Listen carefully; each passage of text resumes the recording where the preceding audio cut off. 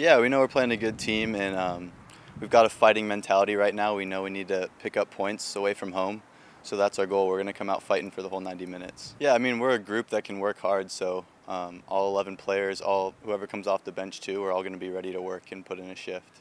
Yeah, they're a good team, but we're confident in our own abilities too. So, we're playing to our strengths, and we're just going to go from there. Yeah.